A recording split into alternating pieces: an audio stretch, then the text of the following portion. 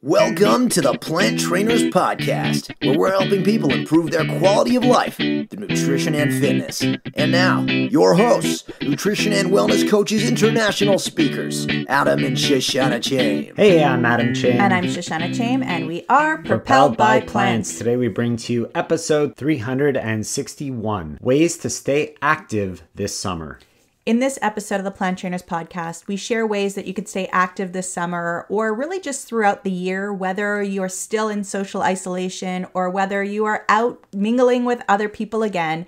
You know, maybe it's just you and your pet. Maybe you're living with your parents. Maybe you have a big family, whatever it is, or maybe just a couple. Whatever it is, you're able to get out there and move, even though a lot of the gyms might be closed, or you might want to be saving money on activities that you used to be doing. So we're going to give you a lot of great ideas for being active, moving, exercise with your family unit, whatever that is. And I think it's going to be a really good opportunity for people to gain some ideas that they may not have thought about and hopefully implement them and become more active, because sitting for so long is not really the best thing to be doing.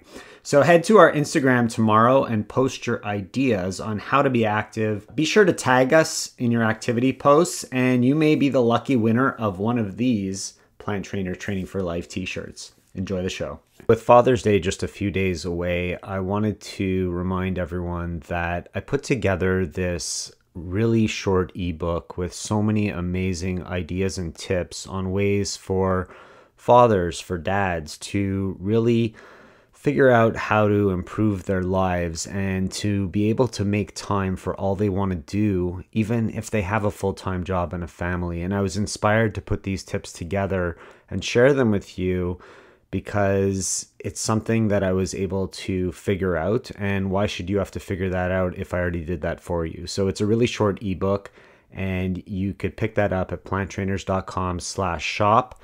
And even though dads are not the best at sharing their feelings, this book is certainly going to be one to help you get through that. So if you have a father, a dad in your life, pick it up for them, and hopefully it helps out.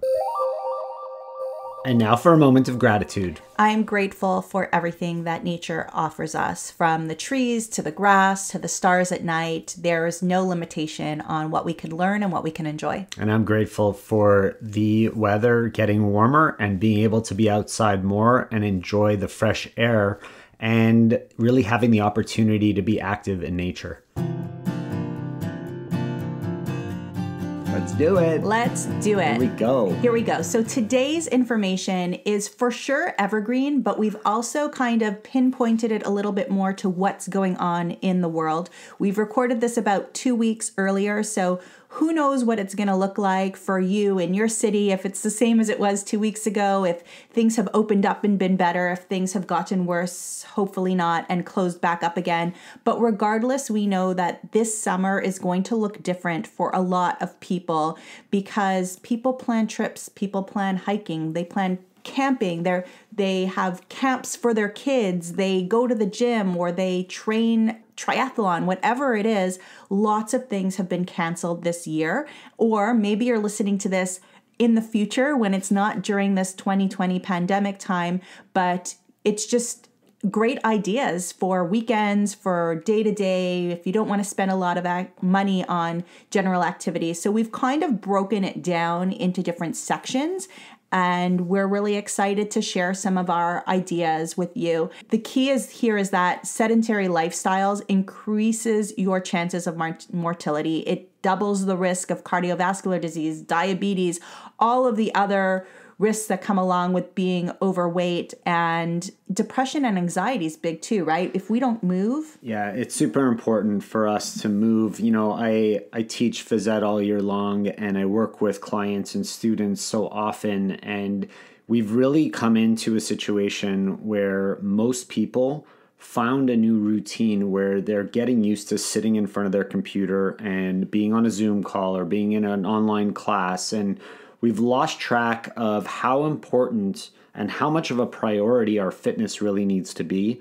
Because if we don't move our body, our mind is not going to function very well. And we tend to get lazy because that's the opportunity that we're presenting to ourselves. So we need to find ways to stay active, because the more active we are, the better we're going to sleep, but also the more productive we're going to be. Our mind and mentality is going to work in a much more productive way. And especially having come out of this, 2020 pandemic, think about small steps, because maybe you're used to going out and, the May 2-4 weekend, you do a big hike and you do something else and you're used to doing these amazingly big things, but maybe you haven't been moving. Maybe your heart's not where it normally is. Maybe your overall fitness isn't where it is because we have been so sedentary over this extended wintertime, pandemic time. So start small and work your way up, especially if you're somebody who's at risk for specific cardiovascular issues. And so many people were really excited about the summer and excited to get out of their houses and the pandemic's ending and people are able to go do whatever, but that's not really what's happening or how things are shaping up. Camps are closed, activities are not running, races are not happening. And so we need to find ways to still stay active, but keep a very positive mindset, because if we start to get depressed about it and bring ourselves down, it's really going to have a huge impact, not only on ourselves, but on the people around us. So we need to stay positive during this time, elevate our mood, continue to stay active, and figure out ways to do that. And that's what we're going to be sharing with you today. Yes. So guys, get your calendars out, start scheduling some of these ideas in so that you make sure that you do them, you make sure that you get moving. And the number one thing that kept coming back to me is just exploration, right? I've been exploring every nook and cranny of the house, cleaning things out, reorganizing, but I'm ready to get out there and I'm ready to start exploring the nature again, kind of like my moment of gratitude. And hiking is something that can be super, super fun. Maybe you haven't done it before, maybe you have. And keep in mind, some of the hiking areas might be closed because they're confined areas and they haven't yet been open again, but you could find local ravines that you didn't necessarily know about before. You could find, we always, when we go hiking or when we go walking, we normally drive somewhere far and somewhere cool, but there's so many things in our backyard that we didn't really realize for the first 10 years living in this area. The truth is, if you look at a map of your area, whether it's a Google map or a physical map, you might find little parks or paths that you didn't even know existed. Some bike paths that you might not know, some ravines, some parks. And so take a look at your local area, the small area around you, and kind of see if there are places, even streets that you've never been to. Go and check them out. And you can do that by biking as well, right? So maybe you're going to take your bike out as a family and start biking around to find where those paths are so that you know where to go to next time, or find bike paths in the area. But whatever you do, make sure, please, that you're bringing proper food, proper supplies, enough water. I think probably people haven't been hydrating enough during this time too, and you really want to make sure that you're staying hydrated, especially if you're not used to being in the outdoors. One of the things that I love to do is do my running really early in the morning when it's still dark outside and the stars are still out, because not only is it isolating from everybody else, I don't have to deal with cars or people, but I get to see the city in a very different perspective. And quite often when I travel, that's what I do. I run early in the morning and I go to the main areas of a city, and it's a completely different place when you see it early in the morning than when you go back to it later in the day. So if you're someone who always goes to some place at a certain time of day, I challenge you to do it at a very different time and see the difference, because it allows you to really feel that area in a different way. And it's a really nice way to check things out. And if you're not going outside to bars and restaurants and friends' houses necessarily at night, get out and see the stars. Go out on your balcony, walk down the street, walk to a park, take a flashlight with you, take the dog with you if you have to, whatever it is. But, go out there and see the stars and look for constellations. Use this as a learning opportunity to explore the universe, or even, if you're just going to a park because there are no hiking that's open near you, take your phone with you and find an app that helps you detect what kind of tree it is, or what kind of plant it is, or what kind of bush it is, or what kind of berry that is, and explore. And it might not be exercise per se, but it's movement and it's learning and it's feeding the brain and feeding the soul. What it is it's bringing awareness to not only you, your body, but also your surroundings and what nature is offering. So take some time to reflect, to bring awareness to the things that are around you that we take for granted that you might not see on a normal day. This is a great opportunity to actually see the differences and bring awareness to the beauty that's around you. So let's get into some games that you could play. And again, whether you're a family of adults or you're a family with young children, these are some fun games that you can do. And when you're on your walk, you can actually pre-plan some activities that you could do. So every time you see a squirrel, or every time you see a dog, or every time you see a maple tree, it's like you that could punch buggy game. Yeah, like punch buggy, but instead of punching everybody, you could do burpees, you could do push-ups. If you don't want to touch the ground, you could do squats, you could do jumping squats. There's so many different things and activities that you could do to make going on a regular walk fun, but more active. That sounds like you're with somebody else to do those kind of things. But what if you're on your own? You could still do it on your own. You just, you might feel a little sillier, but hey. I mean, you were not going to play tag with yourself or... Well, right. So tag is a game that you'd want to play. You're not going to throw a ball with yourself. You're going to try to find somebody else to do that with, right? Yes, so definitely. What if you're on your own? What kind of games can you do? Just like fitness challenge, like you see something, you do an activity, like it's like the card game almost, right? Yeah. We have this on our Instagram. We have that card game where you pull cards out of a deck, and whatever number it is, it's associated with an activity, or you spell out your birthday, or you spell out your name, and there's different activities associated with different level. So you're just saying you see a certain kind of tree. Oh, I got to do this activity. Yeah, or every time you go to turn a corner, before you turn the corner, you stop and you do 10 squats. Whatever it is that you want to do. So there are games that you could play individually, but even if you're socially distancing, walking with somebody else or running with somebody else, you can still do these things with other people. Right. You don't necessarily have to touch them. And if you're still at the point where you can't touch people or can't touch the same things as people, you could play ball with rubber gloves. Or you can kick a ball, right? Or you can play soccer and kick a ball, or football, depending on where you live in the world. But using your feet, you're not actually touching the ball with your hands. So that could be a way to keep it safe, right? And what is that game called with that little trampoline where you throw the ball on the trampoline? Spike ball, right? So as a family, maybe even individually, you could use the agility ball, right? That's that little ball that's kind of bumpy all over. So when you bounce it, it bounces in different areas. You don't know where it's going to go. So that's a game that you can play by yourself as well. There's so many games. I'm sure people can come up with follow other the ones, leader. Right. So if you're listening to this on time, or if you're listening to this the week that it comes out, or a week or two, go back to the Wednesday post when this comes out, and we have a little post up where you can write some of your other ideas to help other people along. Cool. All right. So you can head out to the parks, right? The actual apparatuses have been closed for quite a while, and maybe they're open in your area already. But if they aren't, you still have the grassy area. Yeah. And it's kind of cool how people have just been taking an area for themselves and being really respectful of other people's space.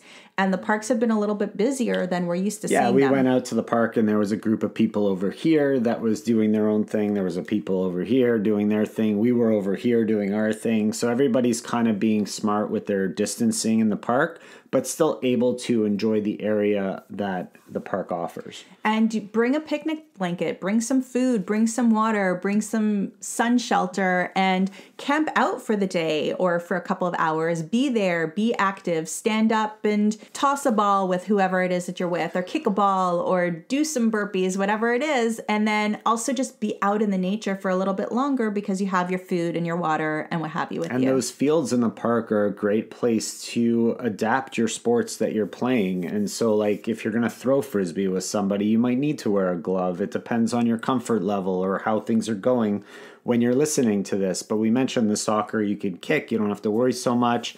Same with football, you could throw. There's a lot of things that you could be doing in the park. So consider this, that the football or soccer posts are still up, and some people are bringing hula hoops, and they're using either the twist ties or the rope or a bungee cord to hang the hula hoop from the net so that you can kind of have target aim and target practice, or you don't need a goalie in the net if you're just a smaller family unit who's participating in the game together. And I thought that was really cool. Yeah, and if you are a family, like you could set up some kind of relay race to do as a family and have fun together, just running back and forth, doing different silly activities. Being active outdoors as a family, it's a great thing to be doing. And having been an elementary school phys ed teacher, adapted games are something that I'm very used to. So, little kids might not be able to play ultimate frisbee kind of thing. So we would break the game down. But ultimate frisbee is a really great way to, teach, because you don't run so much with the ball.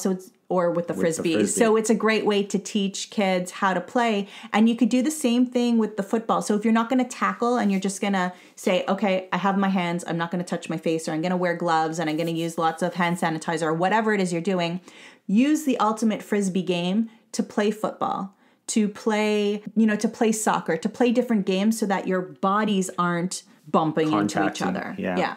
There's so many games that we could play, and I'm sure you could come up with more. But what happens if the weather isn't so good and we don't want to go to the park when it's raining or it's thunder and storming and it's too windy or cold? Like, what are other things that we could do when the weather's not great? I just wanted to take a moment to thank everybody who's been contributing to my 10K a day virtual community event in support of the Make-A-Wish Foundation.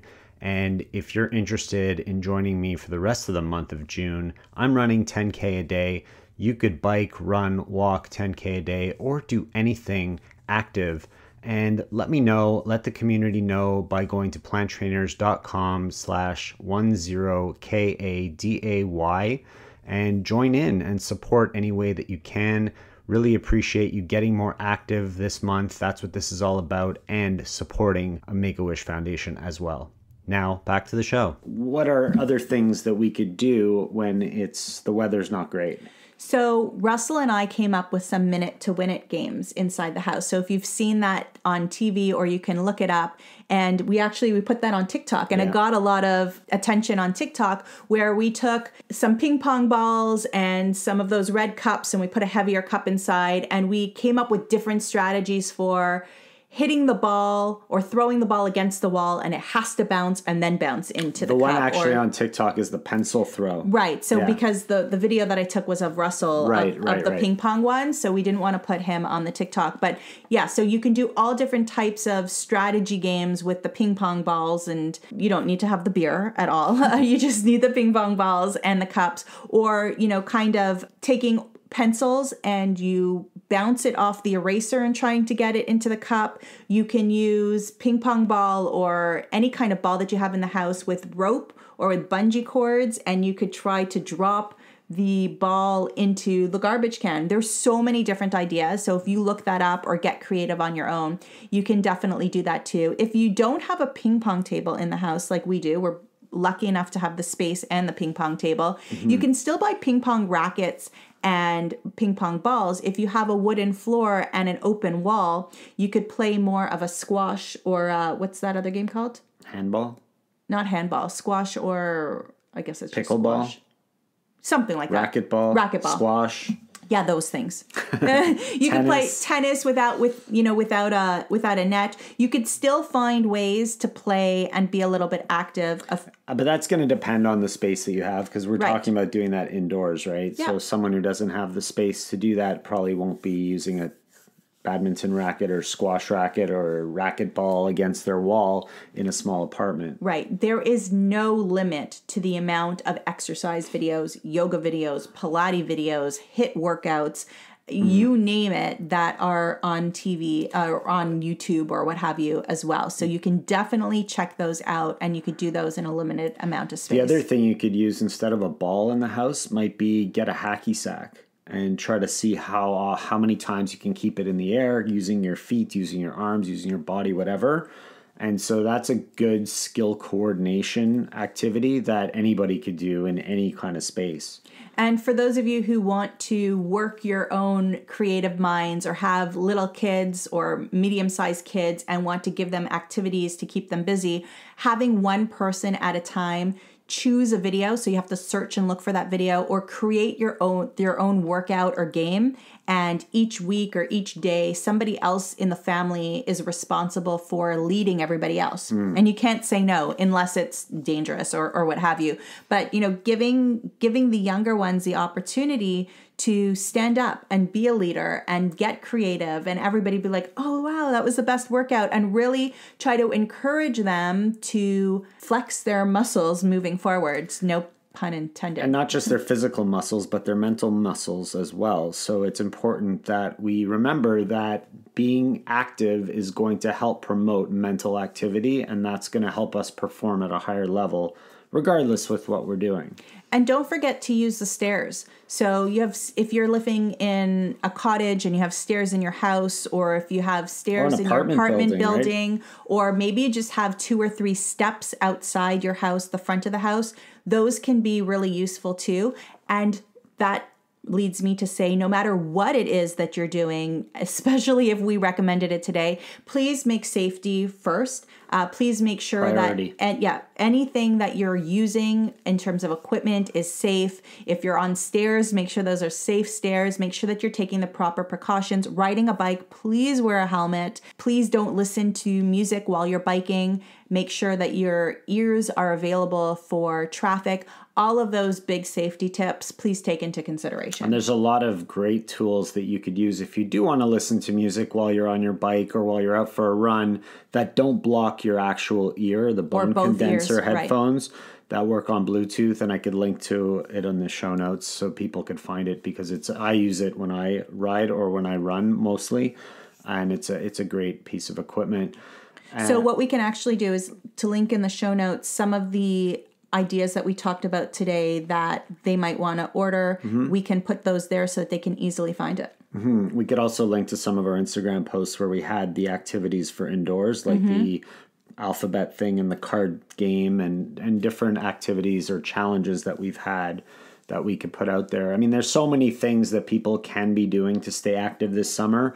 And while it's not the same as every other summer where they're not going to be able to do the regular things that they do or that they've done before, like travel or be in a camp environment or be as social or doing your Ironman triathlon or shorter distances, things are different right now, and we need to find ways to adapt but stay active and still make fitness a priority, because if we lose track of our fitness, we don't make it a priority, it totally affects our mood, our attitude, and the way we're going to perform in every aspect of our lives. So it's super important to really stay active, find ways to do that. And these are just some ideas to help you get to that place. So to make you accountable, if you need accountability, find an accountability partner or plan it into your schedule already. Start talking to your family or other individuals who you might want to be exercising with. You can also tag us, like we said, at Plant Trainers on Instagram or whatever social media you're using to be like, look, I did it. Can you think of any other ways to get their rears into gears? I love that. I mean, just think about some way to be accountable. And if you need to use us as an accountability partner by tagging us on social media so we see it and we know that you did it, that's going to help you, and we're happy to be there to support you. And if you did by accident skip the introduction, head over to that Wednesday post and post your ideas for being active this summer, because somebody's going to get a Training for Life t-shirt. Yeah. Adam's wearing it now. He's pointing for those of you who are not on YouTube right now. Right. Love it. Perfect. Great. Right. Short Done. And sweet. Done. To the point. Hope you guys got something out of that, and we'll see you next time. Yeah. Be well, guys. Take care of yourselves. Stay active. Stay healthy. Eat well. Sleep well. And have a great summer. Peace. Thank you all so much for listening to this edition of the Plant Trainers podcast. We want to make sure that you subscribe on iTunes, Google Play, iHeartRadio, Stitcher, or any other podcasting platform. We really appreciate the feedback we receive from you. Every time we get a 5-star rating or review on iTunes from one of our fans, it really helps other people find us just like you did. Thanks so much to our patrons. To become a patron, visit us at patreon.com/planttrainers, even supporting us with $1 really makes a difference in the quality of the show. And don't forget to connect with us on Instagram and Twitter. Our handle is @PlantTrainers. Like Plant Trainers on Facebook, join our newsletter, and check out our website at planttrainers.com for awesome recipes, a list of our services, and of course, our latest podcast. We encourage you to email your questions to info@planttrainers.com so that we can help you improve your quality of life through nutrition and fitness. So we hope we've inspired you today. Join us again next time and have a healthy day. Or is that too corny? It's a little cheesy.